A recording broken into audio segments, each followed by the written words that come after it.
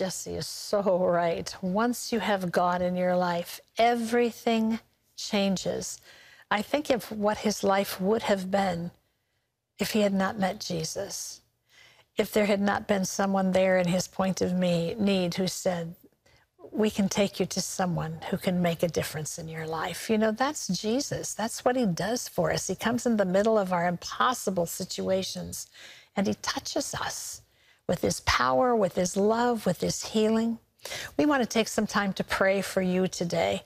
I know there are many of you who I hope were very encouraged by Jesse's story, because if God had not touched him, it was impossible. I mean, there was no medical answer for him, and maybe you're facing a dire situation in your life. We want to lift you before the throne today. But first, here's another word of encouragement. This is Albert. He lives in Philadelphia, New York. He slipped and fell on ice. He had pain in his left hip for about 6 months, couldn't walk normally, even had trouble getting comfortable sitting. He was watching this program, and Gordon, you were leading the prayer, and during that time, you prayed for overall healing. Albert also prayed for the healing of his hip. At the end of the prayer, he noticed the pain was gone. Albert believes he is, just like Jesse, completely healed through the power of Jesus Christ and the Holy Spirit. Hallelujah. I believe it too, Albert. Yeah, that's wonderful. Here's Wendy, who is watching in New Zealand. Terry gave words of healing for 2 different conditions I was suffering from. One was an eye issue. She said that God was healing an eye issue that threatened blindness and it would go away and not come back. The other was a skin issue. She said it was a humiliating condition. I received both healings by faith. God has been faithful, and both conditions have gone away. I am so grateful for his love and mercy. I just want to encourage everybody out there who needs healing. God is our Jehovah Rapha, the God who heals us. Have faith in God. That is what Jesus told his disciples. If you do not doubt in your heart, but believe that what you have asked for will happen, you can say to the mountain, get up and move into the sea. These are the words of Jesus. You can count on them.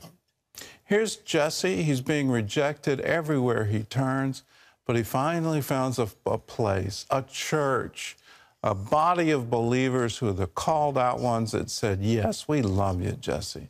Yes, you had a seizure, but come back. And faith works through love. Let's pray for you, Jesse.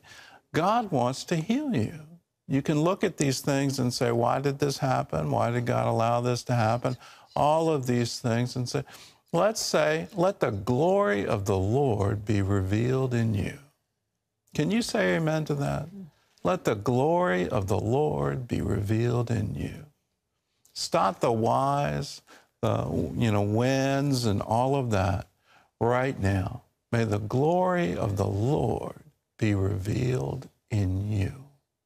Let's pray, believing that he wants to. He ever lives to do this. And let's pray, and God will do all the rest.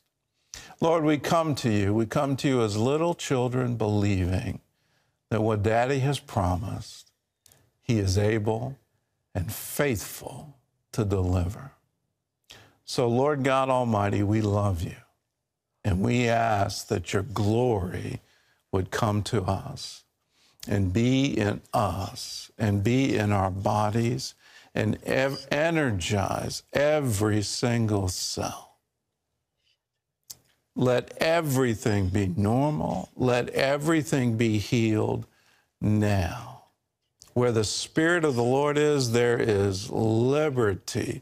You come, you cast out all infirmity, all fear, all doubt and unbelief. Let your Spirit come and fill us to overflowing, for we ask it in Jesus' name. Terry, God's given you something. Yeah, there's someone named either Lisa or Lisa. You're praying for something you've asked God for. You've waited and waited. God wants you to know it's already in process. It's coming to you. And then someone named Katie. I'm not sure what you're praying for, but God has heard your cry, and he also is ready to move on your behalf. And a man named Carl, you have some physical issues. God is addressing those things for you today, right now, Carl. Lift up your hands and receive it and begin to thank him and praise him. There's someone, you've got a heart condition, and Carl, I don't know if this is for you or if it's for others watching right now. Hearts are meant to beat strong, and so we come against any weakness in that heart muscle right now in the name of Jesus. Strength, life, and energy for you in Jesus' name. Someone else, you've had a whiplash injury. It's really affected the right side of your neck, going down into your shoulder. God is healing you of that right now. He's restoring everything, speaking peace to every muscle, strength to every vertebra, all the things that connect, everything be healed now in Jesus' name.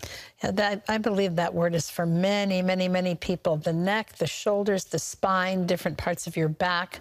Just say, yes, Jesus, I receive that, and begin to thank him for it. Someone with severe pain in your right eye, God is healing that for you right now. And whether it's some kind of sinus problem or something in the eye or with the tear duct, I don't know, but God does. And you know you're having pain right now in your right eye. Be gone now in Jesus' name. No more pain, no more suffering. Be delivered from it now. And Marianne, the thing you've asked for, the answer is yes. Receive it from the Lord with gratitude today in Jesus' name. Amen and amen. If you've been healed, if you've been touched, let us know. And if you need prayer, let us know. It's our honor, our privilege to pray for you.